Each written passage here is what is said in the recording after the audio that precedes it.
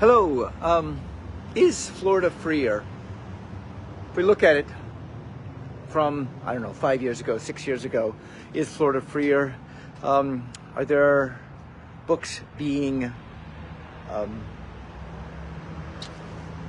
do I say this? Is Florida being freer? Of course, Florida is not freer. Florida is the #1 state with the highest amount of books being banned. Florida is not freer in that regard. Florida is not freer in corporate freedom. You find special districts being taken over by the government. So these are perfect examples of not having freedoms. A freedom of a woman to have her own reproductive rights.